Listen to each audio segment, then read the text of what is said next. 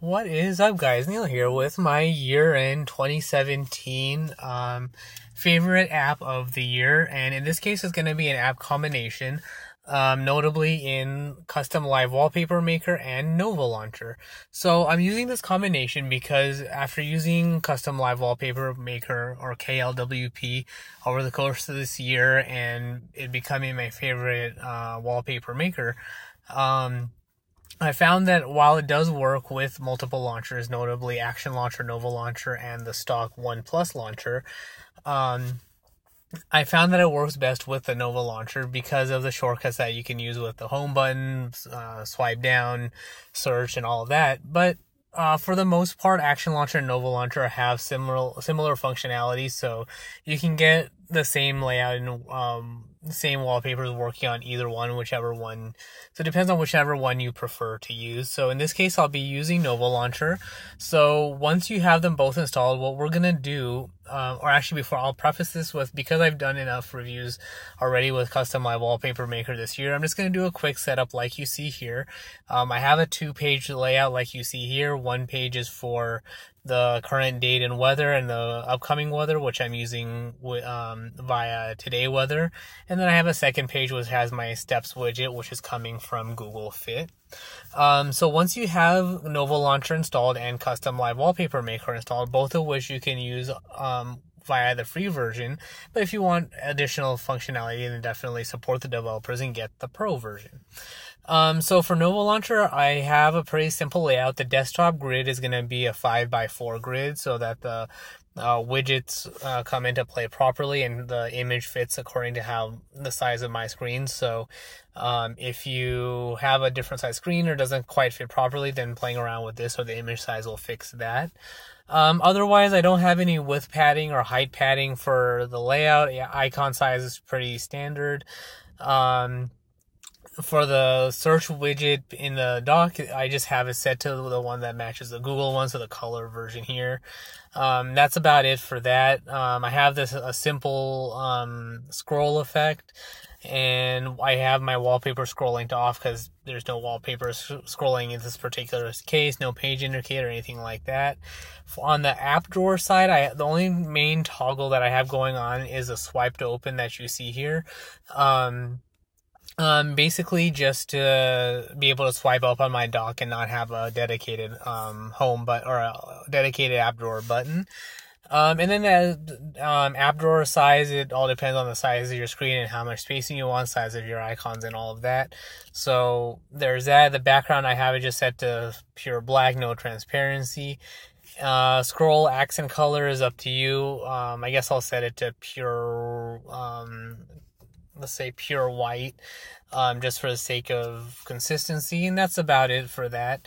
For my dock, I have one dock page and 4 dock icons for my folders, and then I have the search bar and dock set above the icon, so just like you see in the Pixel launcher, so you can match that look pretty easily. And that's, I think, the bulk of it. I have the look and feel set to pretty much standard. I have the icon theme going on with a custom icon pack. Adaptive style icon, just sort of default round, normalized icon size and things like that. Gestures and inputs, I think I left it pretty much straightforward. Swipe, nothing for swiping up, swipe down for notifications. And that's the only real one of note, but you can do a lot of different things here. So you can open the app drawer, recent apps, screen lock, open a specific app if you want, load a specific shortcut if you want, or anything like that.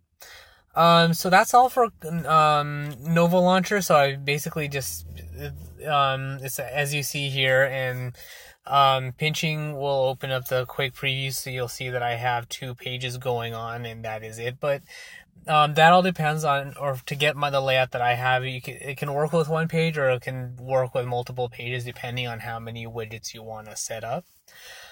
So from here we'll go into Kustom LIve Wallpaper Maker. So the layout I have set up here is because I want to have an image, but I don't want it taking up the full background, because the problem that we run into, and I'll show you right here. So I'll set a wallpaper. So let's say I set an image from my phone. Let's say I set this particular one, and I want to set it right in the middle, I'll set the wallpaper. Now my widgets blend in with the wallpaper, and it can get weird to read.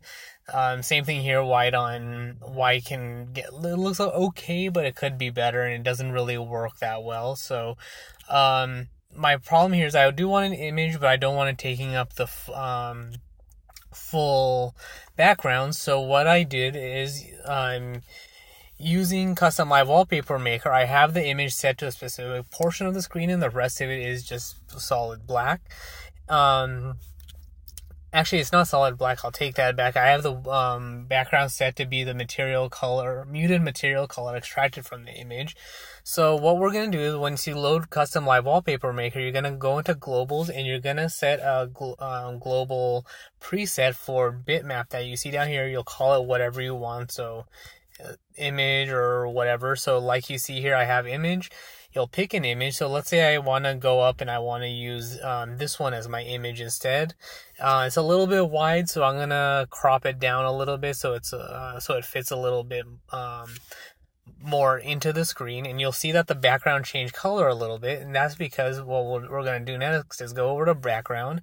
I kept the background type as a solid. Normally you're gonna see the option like this, where you can pick a manual color, but if you change the box, or if you select it and you touch this calculator button, you can set a formula. So what we're going to do is you're going to go to bitmap, and you're going to select any one of these color options for whichever color option you want.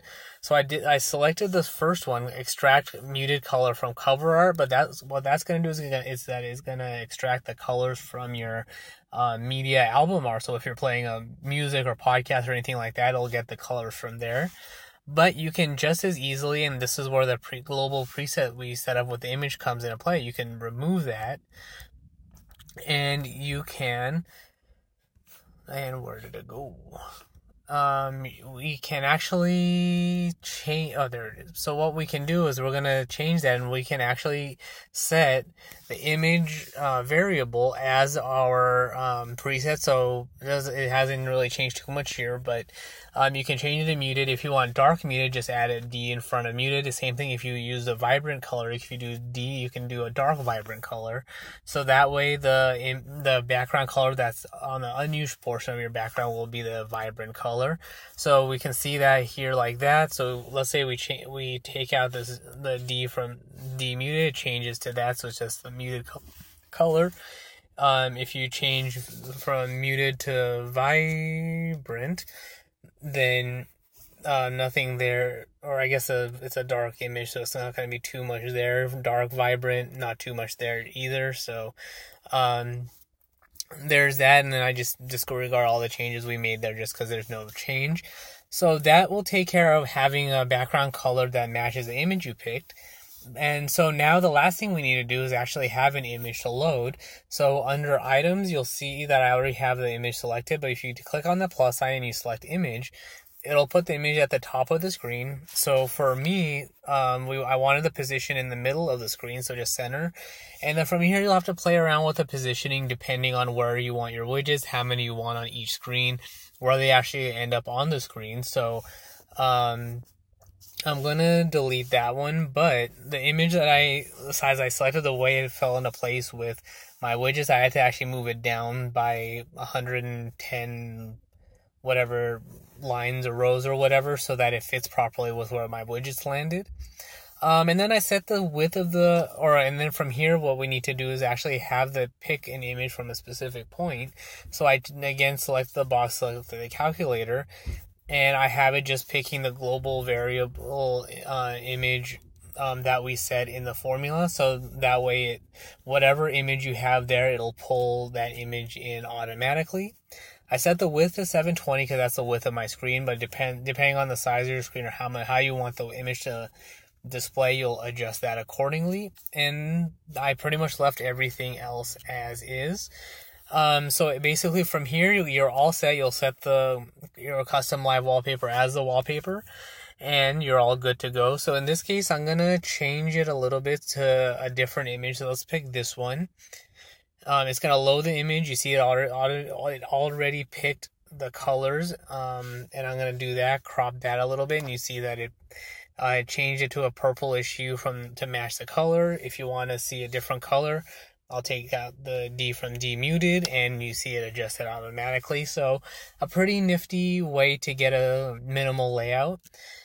And then from here you can pick whichever widgets you want. So just long press on your home screen, or open the menu, or open up Novo Launcher, or sorry, your widget picker, however it is on your device, and whatever's on your device you can pick from here. So if I wanted a Firefox search bar, I could set that in there.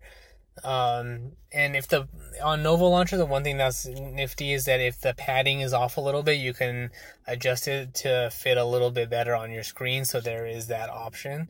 So we'll remove that. And then whatever other widgets you want on your home screen that works nicely with whatever you're doing, definitely helps out. So that is actually all for this particular review. Novo Launcher and Kustom LIve Wallpaper Maker are available in the Google Play Store. You can get both for free to play around with them and see if it's something you like. The Pro version in Novo Launcher adds, I think, gestures, and I don't know if notification badges are part of the Pro version or the free version, but a couple of gestures and inputs are available in the free version, with more in the Pro version. And then with the Kustom LIve Wallpaper Maker, you can create your own wallpapers and apply them, but in order to import or export ones that are already made, you do need to pay for the Pro version. So there is that as well. But they're definitely worth the price and worth checking out. So if you like them, then definitely pay for the Pro versions. But for the year end, I just wanted to share a minimalist or a minimal layout that I have going on that matches the Pixel UI, and also uses, for example, the date and weather pill that we saw that comes with the Pixel launcher, and that's about it. And then the same Pixel date and weather thing can be created in Kustom LIve Wallpaper Maker if you don't want an extra widget, and if you want to set up your own shortcuts and things like that. I recommend, and this is on a side note, I recommend using a stack group with a layer being horizontal center, and then you can add text items, or basically I recommend the text items so you can have I recommend 3 text items to be more specific. So the first one is going to be your date.